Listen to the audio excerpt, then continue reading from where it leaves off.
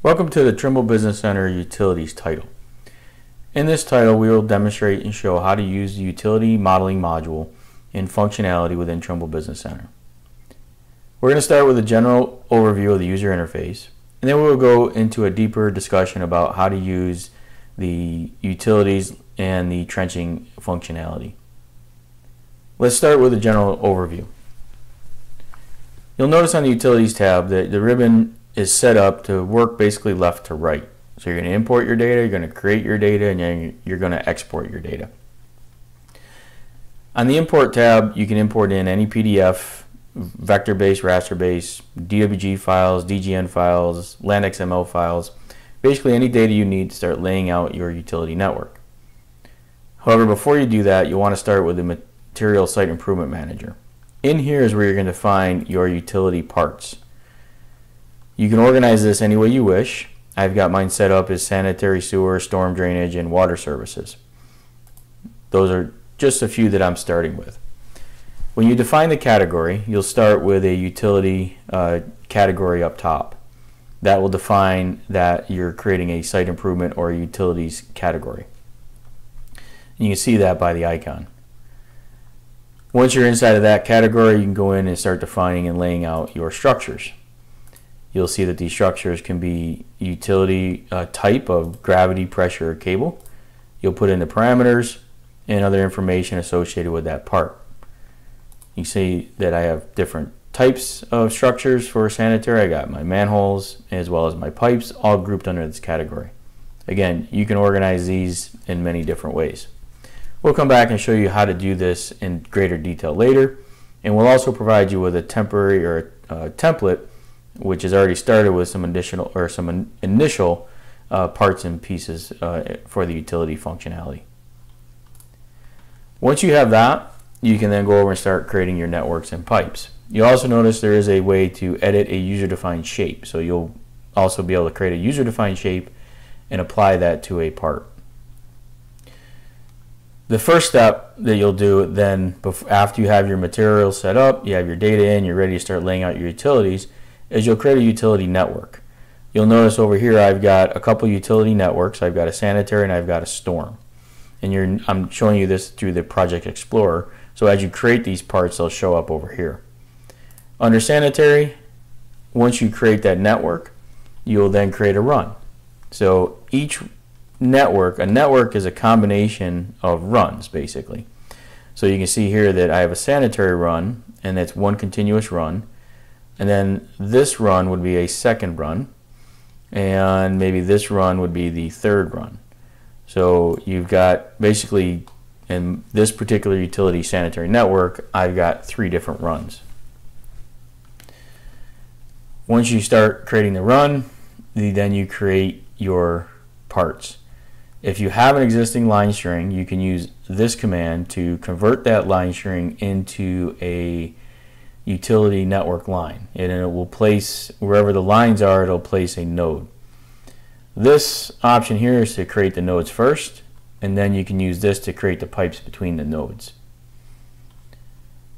If you look over here, when I select on a part in the Project Explorer, it will highlight that part in my plan view, so I can see these are my utility runs, and then also the nodes are broken out separately as well.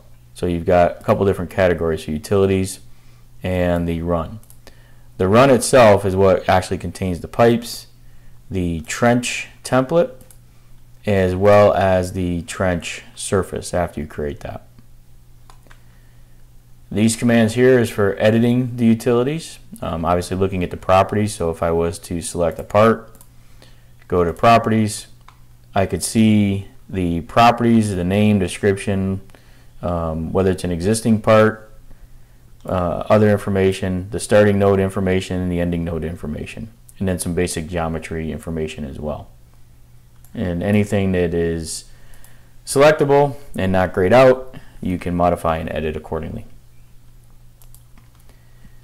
You can insert a node within an existing utility run, you can edit the utility run, reverse it if you've got it going in the wrong direction.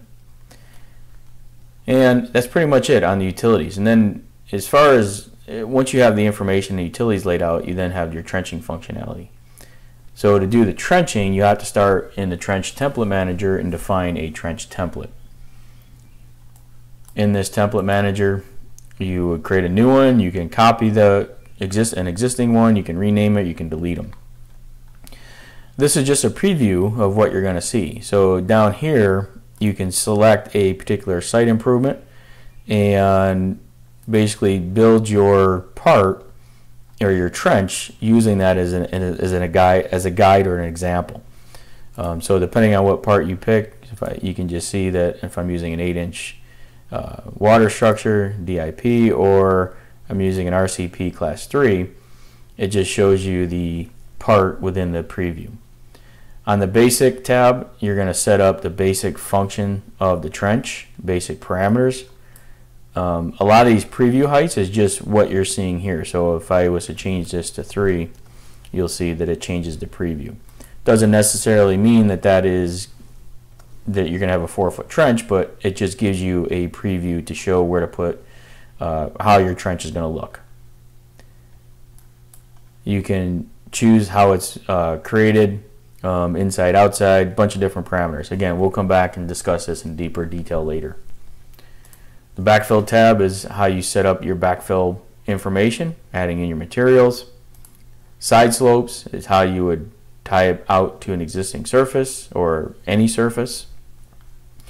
And then the depth zone is where you can set up and add in depths and cost per depth.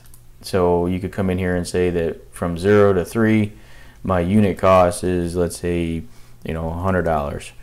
And then I can create another one where that unit cost may be $200 because I'm getting deeper. All right, so you can set those up, and then you'll be able to display that in your project. Once you have a template set up, you then insert that trench template along a network or a run. Actually, you're going to insert the trench. You're going to build the trench along the run is what you're doing. So this, you can see here, this trench here is along my utility run 1. If I was to add it to utility run 2, I can insert that same trench template to utility run 2, tell it where to start, pick the template, tell it to adjust at the nodes, and click apply to that, and you'll see that it creates that trench along that run 2. And then you'll just simply create the trench surface, and now I've got a surface for that particular run.